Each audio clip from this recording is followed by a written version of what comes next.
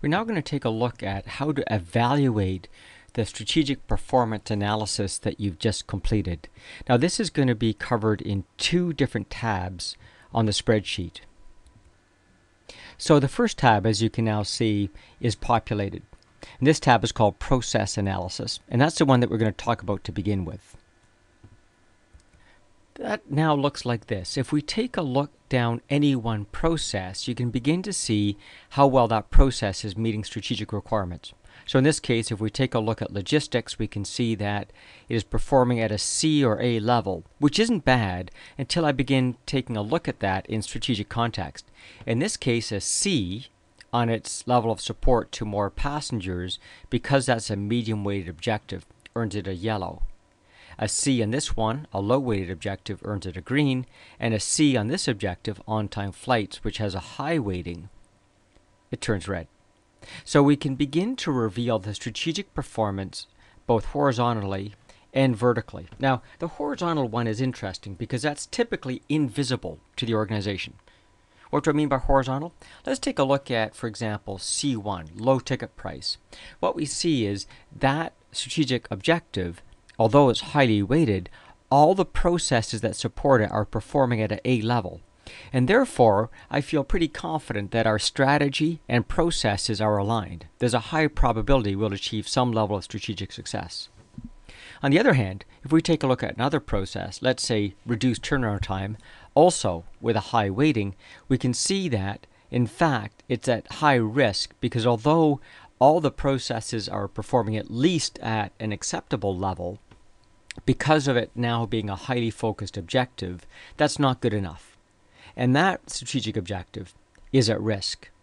That horizontal view is typically invisible to organizations, and that's one of the key things we're driving towards with this process analysis, how to uncover those invisible aspects of performance that help the organization see opportunities to perform better. So now, what we can also do is begin to give each of these strategic objectives a score. So if we score them horizontally across, we create a chart that looks like this. Where do you find that chart?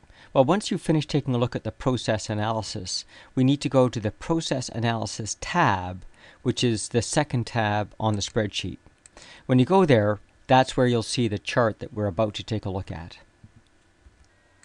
So the analysis looks a bit like this. If we take a look at any one bar, the total height of the bar represents the level of process support that that strategic objective requires in order to be successful. Now, it's important to understand that this chart, the scale is kind of strategy points. If you remember, what we've done is multiplied the importance of the strategic objective by the maximum score, an A, that you could receive on every single objective that touches that particular strategic objective. So just think of this in terms of the relative height across the bars more than the absolute value of the points. Now within the bar, there are two components. The blue element describes the current capability of the process, and the gold part represents the gap between how well the process is currently performing and what's required for strategic success. Now it's important to note that in many cases the process was designed with the best of intentions, but as the strategy needs and requirements have changed, the performance level of that process needs to change as well. And if it hasn't been continuously improved, the process gradually degrades with respect to what the strategic objectives in the strategy model require. So if we take a look at the overall evaluation, we see a couple of things. One is we're concerned about the relative size of the gold gap. Obviously, when we come to the next section and we're looking for opportunities to invest in process improvement, we're probably better off investing in this strategic objective, I1, reduced turnaround time, because it has a significant gap, compared to E1, focusing on redesign. So it allows us to get aligned about where we invest. Now that might seem a bit silly, but just to be clear, we stay in the process analysis tab, but if we scroll down, we can now begin to move down to a chart that takes a look at our performance by process. Now it's important to note that in both these charts you do have the opportunity of changing the font size to something you can actually read. Now The right font size, of course, depends on how long your wording is around each of the process names. So in both the process chart and the strategic objective chart, feel free to adjust those so that it becomes more usable to your team. Now, let's go back and talk about how we analyze this.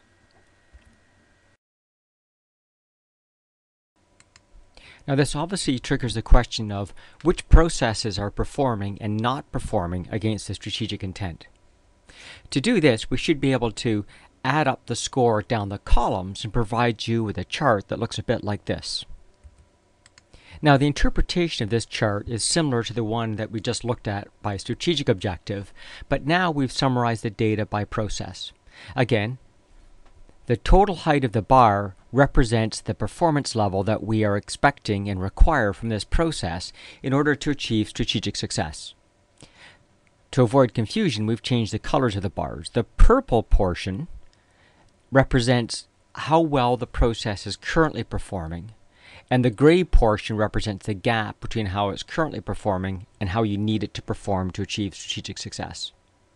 Again, this provides some strategic overlay on viewing the performance of the projects, which will come in useful later. So the summary of this is we can begin seeing our overall performance by process either by using this chart and looking horizontally or looking vertically. At the same time, we can produce a chart that shows us how we're doing by strategic objective, which is summarizing this horizontally, or how we're doing by process, which is achieved by summarizing this by column.